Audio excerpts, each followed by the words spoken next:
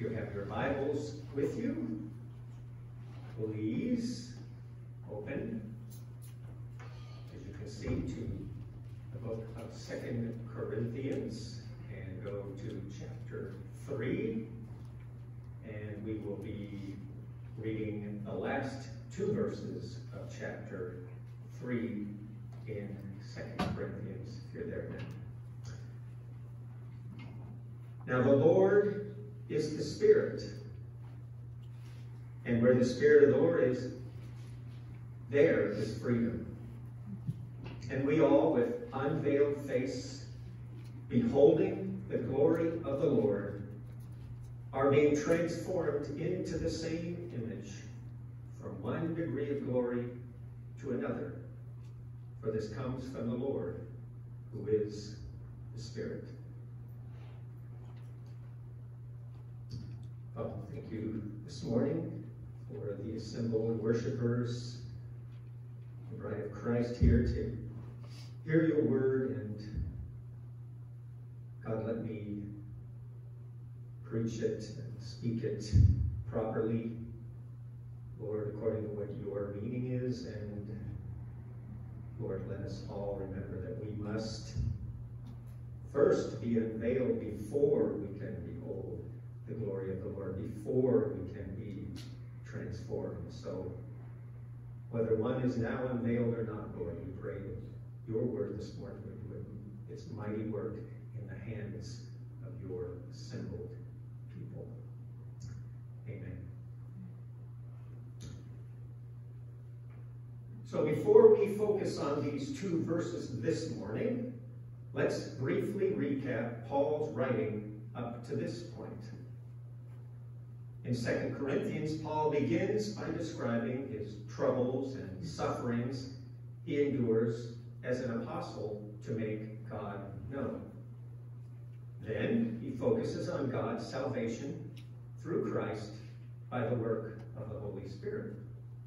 He speaks about the old covenant, the law carved in stone, the ministry of death, the ministry of condemnation, he calls it, saying it was actually indeed glorious. Paul recalls how Moses would put a veil over his brightly shining face after he spoke with God. Those carved stones with the law, they were gloriously given by God. Problem is, people lack ability to truly obey them, and thus the ministry of condemnation. Then Paul speaks of the new covenant, which brings righteousness to sinners like you and me, salvation through faith in Christ, the much greater glory, which is permanent, so the old has no glory by comparison. Paul continues with the veil imagery, unbelievers having the blinding veil over their eyes so they don't love the gospel and Jesus Christ. He prefaces our verses with these words about the great hope for lost, unbelieving sinners. When one turns to the Lord, the veil is removed. The veil is removed and blindness is undone. Salvation and faith are real. And the result is our verses for today, 17 and 18. Now the Lord is the Spirit, and where the Spirit of the Lord is, there is freedom. And we all, with unveiled face, beholding the glory of the Lord, are being transformed into the same image, from one degree of glory to another. For this comes from the Lord, who is the Spirit. Now in the first verse, 17, we focus on this freedom Paul is speaking about. The Holy Spirit brings salvation through our Lord Jesus Christ to new believers who are unveiled by the mercy and work of God alone, and in that there is freedom, true freedom. And this freedom will lead us nicely into verse 18 regarding the transformation of believers. But first, this word freedom. The culture we live in, freedom, being free to be myself, is high and very lifted up. We love that word freedom. For many, it is the foundation of their lives. Discovering one's own inner desires and following them wherever they lead. That is, as long as they don't hurt anyone else. But Peter, he gives us insight about how freedom can work for many in the corruptness of our culture and even in the church. False teachers who love the lusts of false freedom. About them, Peter says, they promise them freedom, but they themselves are slaves of depravity. They teach others those things because the listeners have itching ears who really desire the same things as those false teachers. Paul makes it clear in Romans 6 when he describes how this freedom is manifest in the lives of people. On the one hand is the freedom unbelievers think they have, but actually it is a state of being slaves of sin. For unbelievers, you once presented your members as slaves to impurity and to lawlessness, leading to more lawlessness. So the true state of the unbeliever's freedom, for when you were slaves of sin, you were free in regard to righteousness. That's the illusion of freedom for unbelievers. Unbelievers are definitely free. Free with regard to righteousness, outside its proper control. The opposite of our verse 17. Now the Lord is the Spirit, and where the Spirit of the Lord is, there is freedom. Paul describes true freedom, that which only believers have. Having been set free from sin, have become slaves of righteousness. Then he follows with an initial peek at today's text, our verse 18, about believers' transformation into the image of Christ.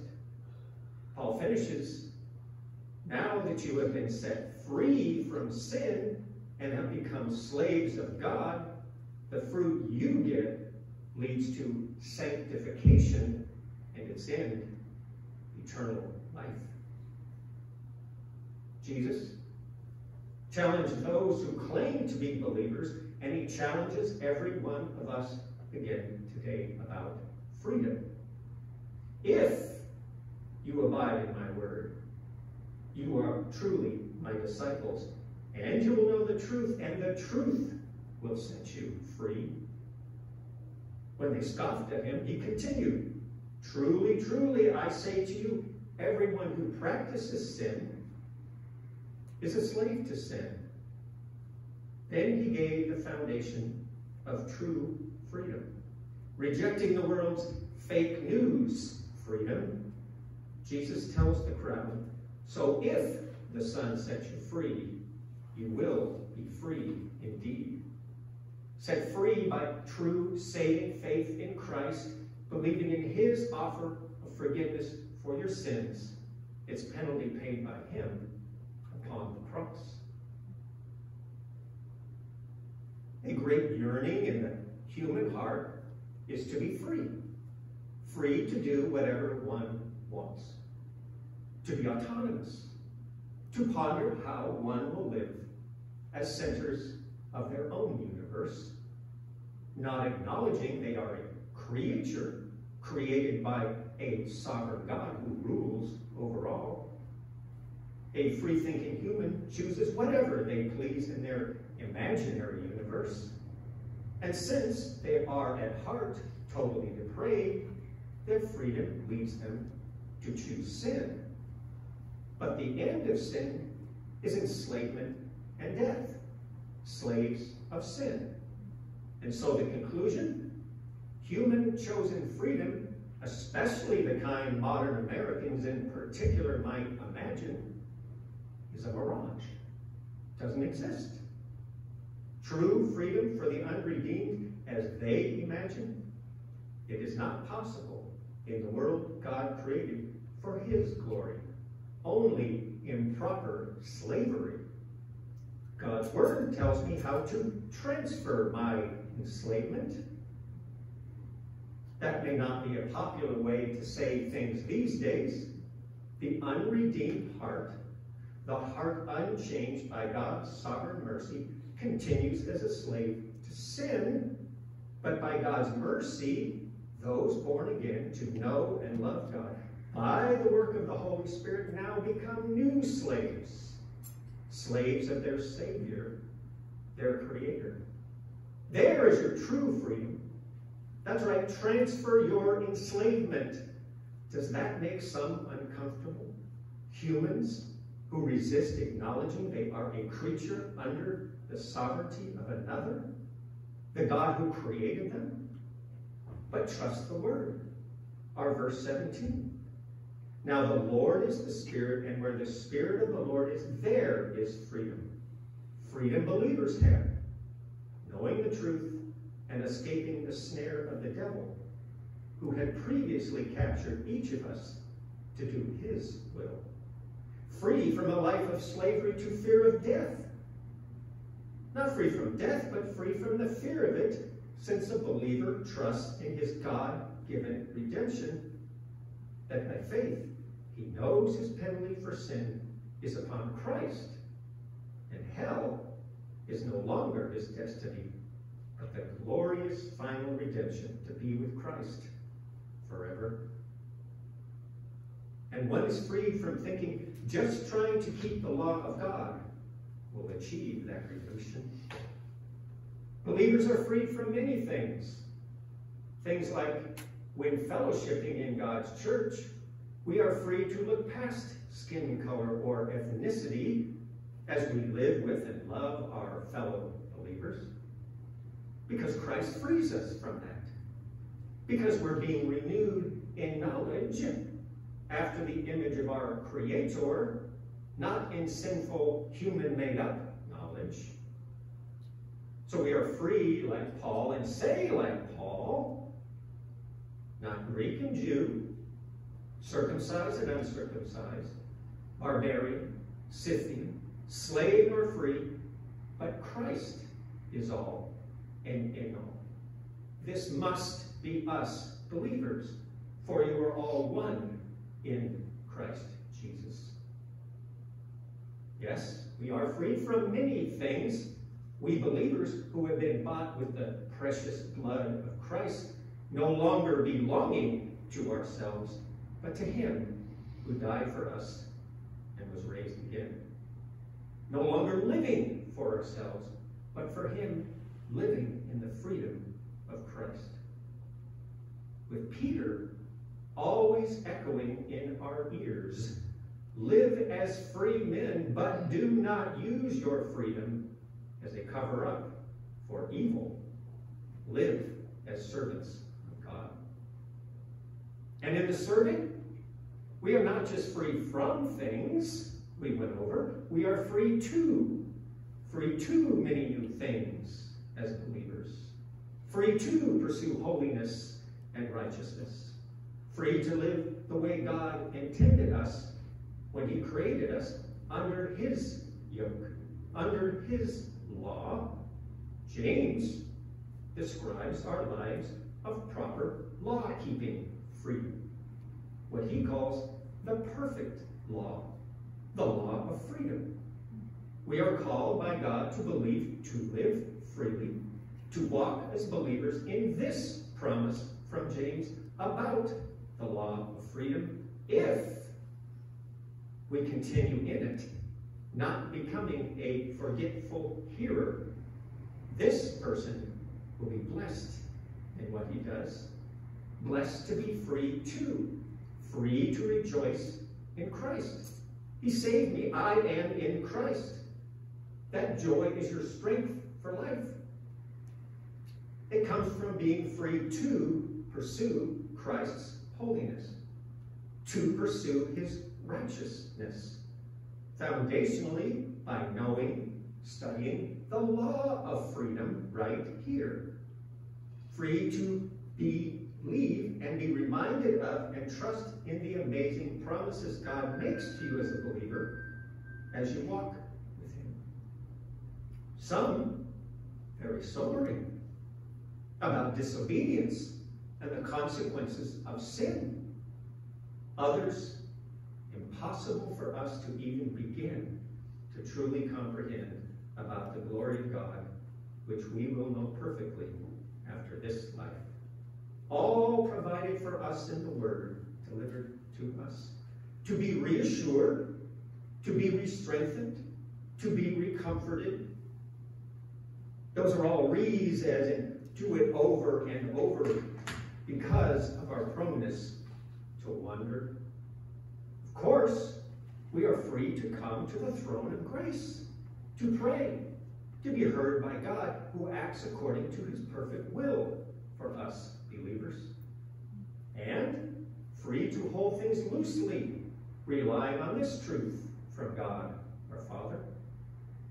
Whoever sows sparingly will also reap sparingly, and whoever sows bountifully will also reap bountifully.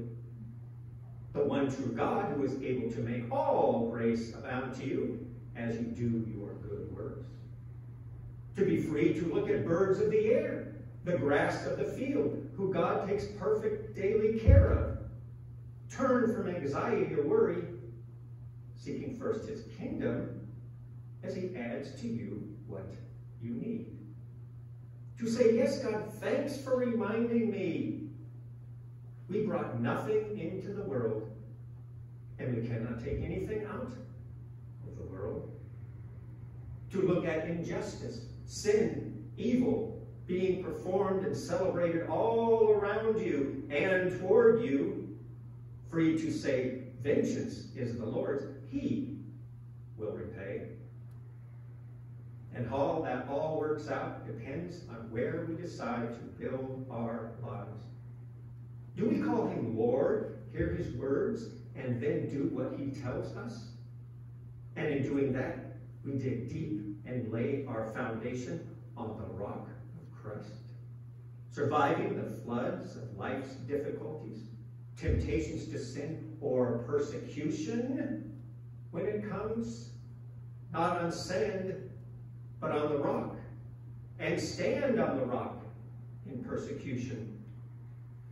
Rejoice in that day and leap for joy, for behold, your reward is great in heaven.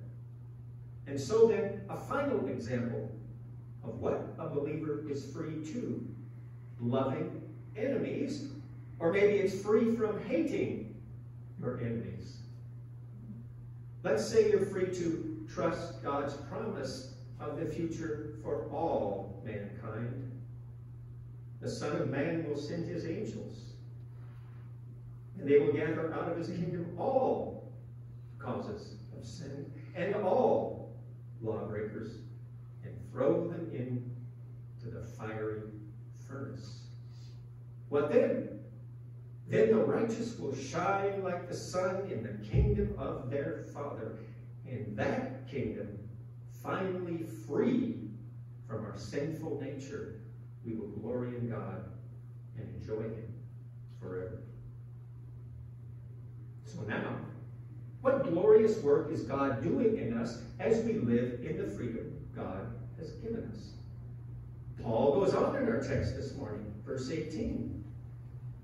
And we all, with unveiled face, beholding the glory of the Lord, are being transformed into the same image from one degree of glory to another. For this comes from the Lord, who is the Spirit.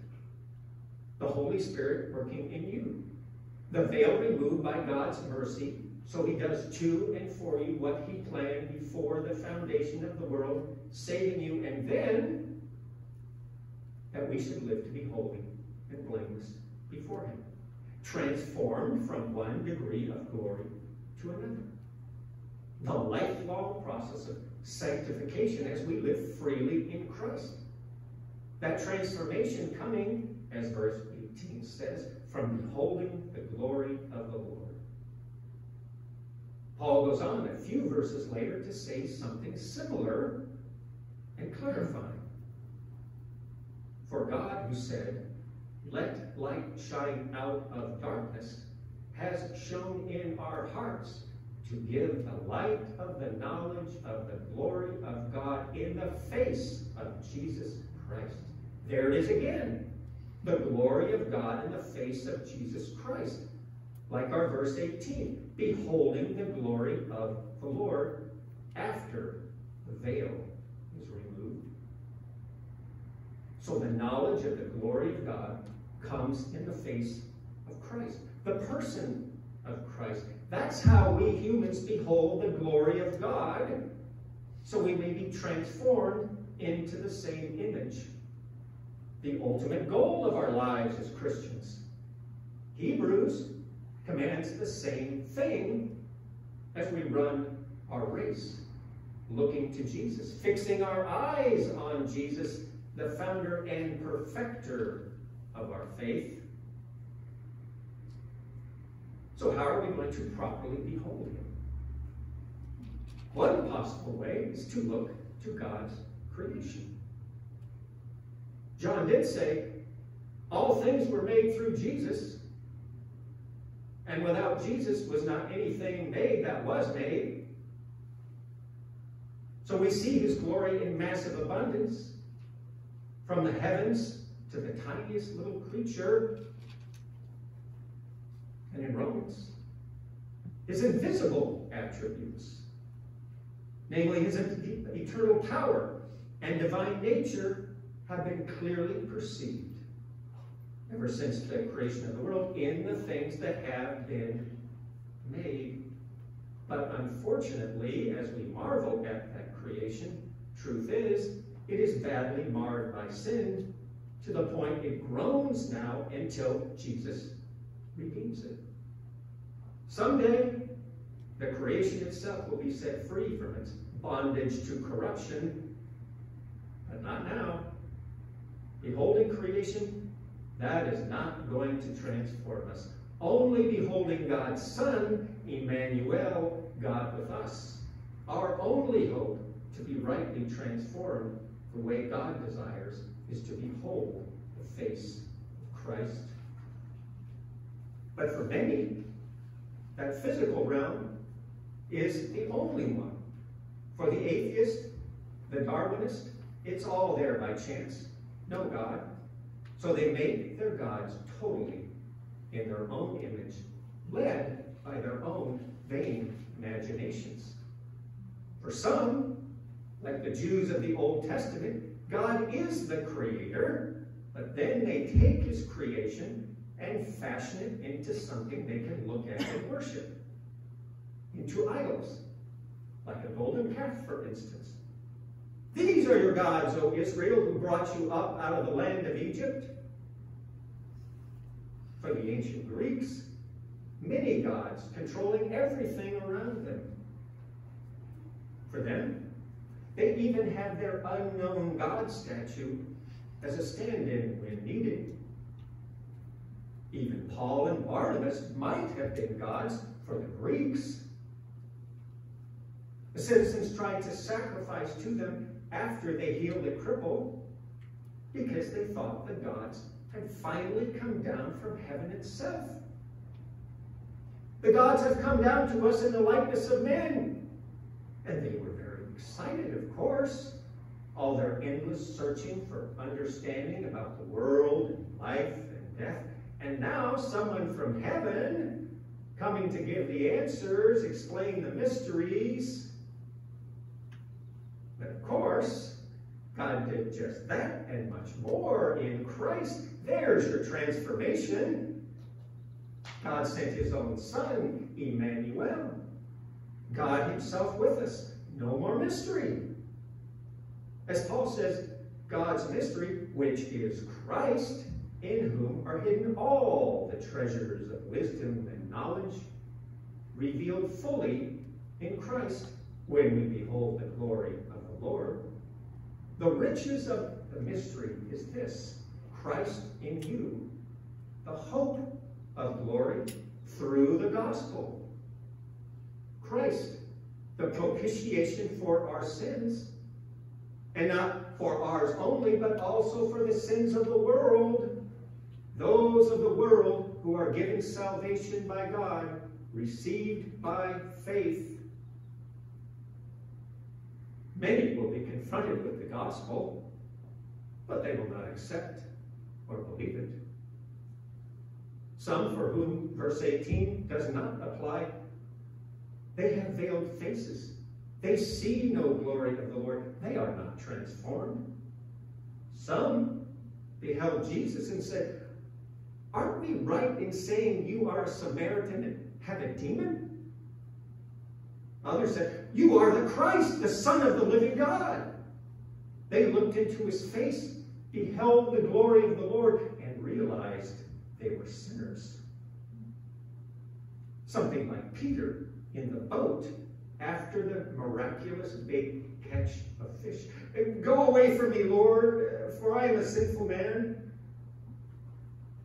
So some, by God's mercy, look differently at Jesus, those redeemed by God himself. They knew he is Emmanuel, God himself here as a man, the one with two natures. So for them, for we believers, verse 18, with unveiled face, beholding the glory of the Lord, are then being transformed into the same image from one degree of glory to another. So for us who have had the veil removed to know and believe, Jesus is the Christ, the Son of the living God, who died for our sins and was raised again, shall we live at part of verse 18, being transformed into the same image from one degree of glory to another? Well, we must behold the glory of the Lord. We must pursue the knowledge of the glory of God in the face of Jesus Christ. We cannot even begin to know all there is about God, but what we most definitely need to know about God, it is in Christ, the Word, and the Word became flesh and dwelt among us, and we have seen his glory, glory as of the only Son from the Father, full of grace and truth. We read our Bible differently, knowing it is the very Word of God. We look to the face of Christ, to the person of Christ, as God has shown us right here. The Word in his Word, so we have clarity and knowledge and understanding, hopefully leading to some wisdom about how to see the world and live in it.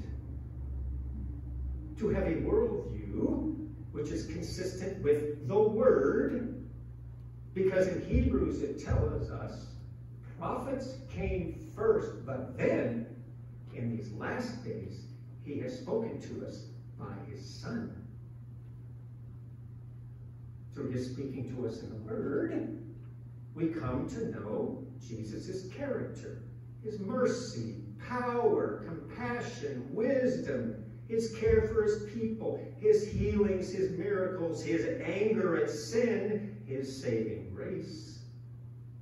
These and many, many others are our foundation of beholding the glory of the Lord. Living in the world without the saving knowledge of God and his Word is similar to being a drunk. You have a ruined perspective. You make wrong decisions. You stumble around. You may think you're doing well, happy, and all seems well, but you live in a worldly fog. Life is ultimately unclear, and you never truly sober up. But the Word, it is sobering to behold the glory of the Lord in the face of Christ. To be reminded your body is a temple of the Holy Spirit within you from God. That you are not your own, you are bought with a price. The price of Christ's sacrifice upon the cross for your sins. That you must glorify God in your body. That it is only by his mercy you are even beholding his glory, the way a true believer does. The Word makes it very clear. We must no longer live for ourselves, but for him who for our sake died and was raised. The sobering truth of what he told his disciples as he sent them out, you will be hated by all for my name's sake. It is clear. I am in a battle. Is the life Paul describes to Timothy, is that for me? Share in suffering as a good soldier of Christ Jesus. No soldier gets entangled in civilian pursuits, since his aim is to please the one who enlisted him. We believers have been enlisted by Christ, so it is very clear I've been enlisted by my commanding officer. It's all very sobering. Makes the life I'm called to in Christ pretty clear. I'm in a battle against my own weaknesses, my sin, and a world of hostility to the things of God, to the glory of God in the face of Christ. And it's not easy. I need lots of help. But we are called to stand firm. We follow the great high priest. We do not have a high priest who is unable to sympathize with our weaknesses, but one who in every respect was tempted as we are, yet without sin. And we shall wage war, battle against our sin, we who are in Christ, beholding the glory of the Lord. Remember Jesus described in Hebrews.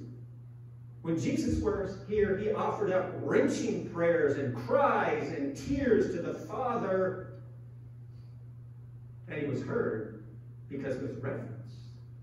And the result, although he was a son, he learned obedience through what he suffered. And so shall we. As we look into the face of Christ, the person of Christ, we are being transformed. Paul tells us how. Do not be conformed to this world, but be transformed, the renewal of your mind, that by testing you may discern what is the will of God. We must see things clearly and soberly through the Word of God. Only then can you test and discern things. Like Job, he made clear Paul's point in the first half of Philippians, so that you may approve what is excellent, and so be pure and blameless for the day of Christ, to the glory of God. For believers, the things of God become clear through studying and being thoroughly, properly taught the Word of God. For those who carefully serve the one who enlisted them. As Paul tells us in Ephesians, some are fully equipped to the work of the ministry to build up the church. Why? So we are not tossed to and fro by waves and carried about by every wind of doctrine, by human cunning, by craftiness in deceitful schemes. And our verse 18 has more about transformation in Christ, from one degree of glory to another. This transformation which goes on and on. And for Paul, God is going to be able to use Paul in mighty ways for God's glory as he goes on and on in his transformation. Here in 2 Corinthians, after our verses, Paul writes this about all his afflictions and trials. But we have this treasure in jars of clay to show that the surpassing power belongs to God and not to us. Paul was knocked off his horse by Jesus on the road. God saved him.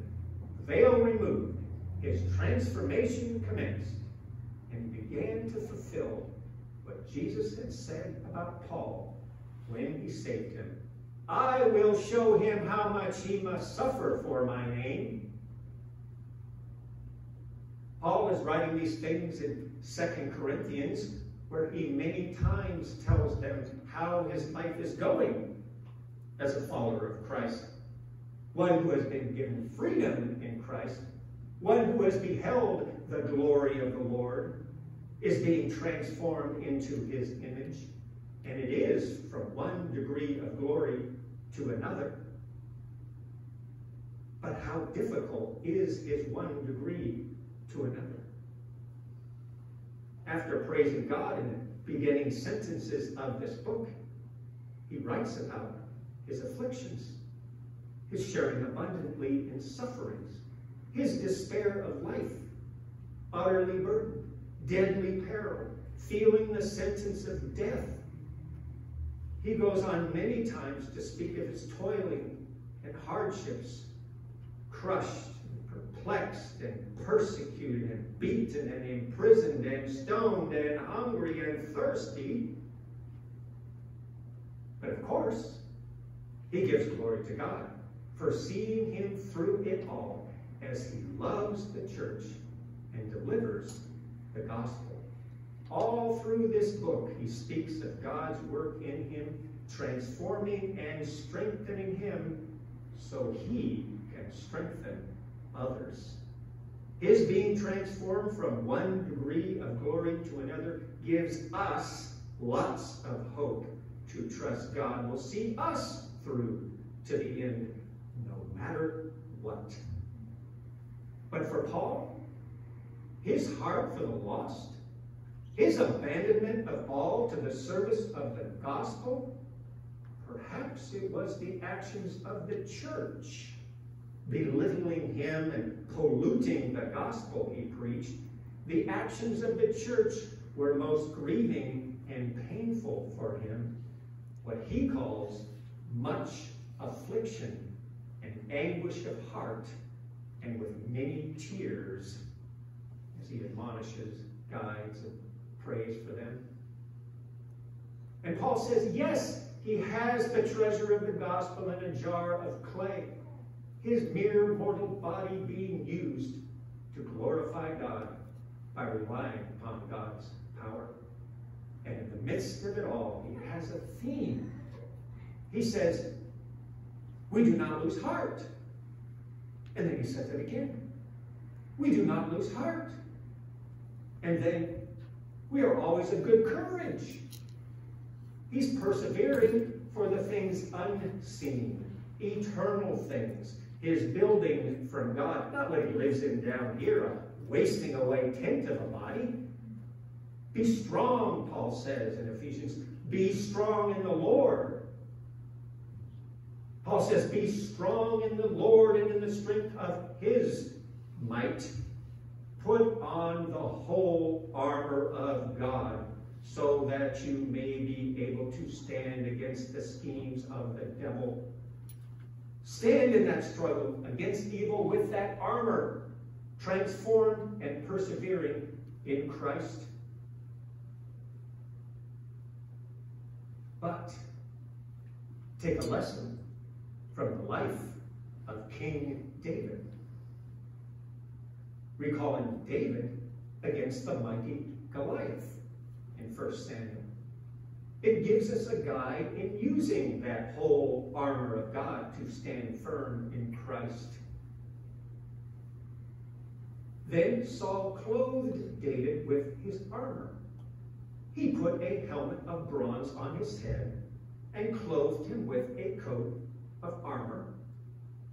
And David strapped his sword over his armor.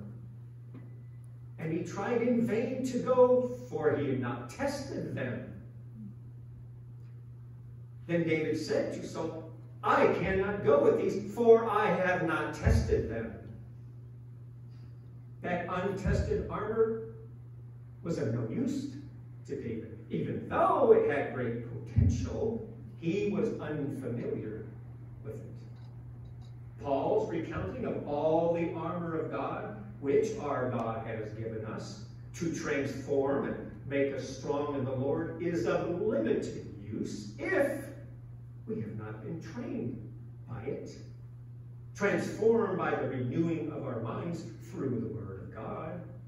So we know how to fasten the belt of truth and put on the breastplate of righteousness and the shield of faith and the helmet of salvation, the sword of the Spirit, praying and living ready to go with the gospel. The gospel which brings freedom to you, believer. It is for freedom that Christ has set you free, having his righteousness by faith rather than by works of the law. Ready to go with the gospel to the world.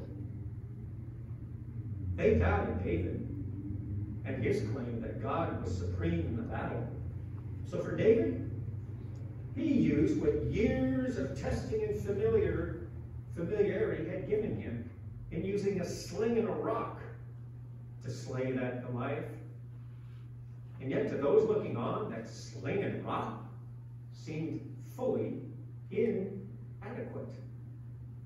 And many may look at this book and dismiss it for many reasons, but surely it must be inadequate to be the only real hope for humanity, for constantly guiding us in dealing with the problems I and we and the world faces. The biggest problem being lost persons perishing for eternity. But it is the only real hope because it points us, guides us to the person who is the only real hope, Jesus.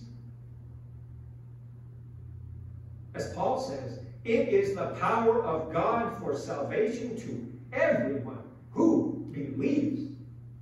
So, believe, be unveiled.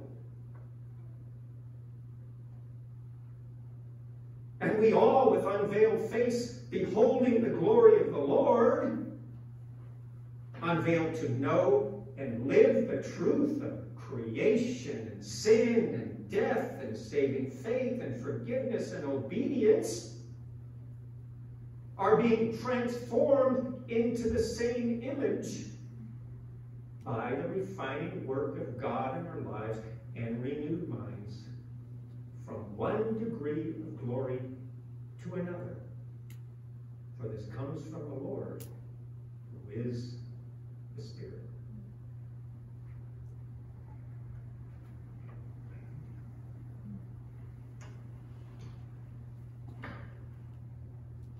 Father, we thank you for the amazing freedom that you have given those who you have called out of darkness, previously thinking they lived in freedom, but only being slaves of depravity and sin and blindness.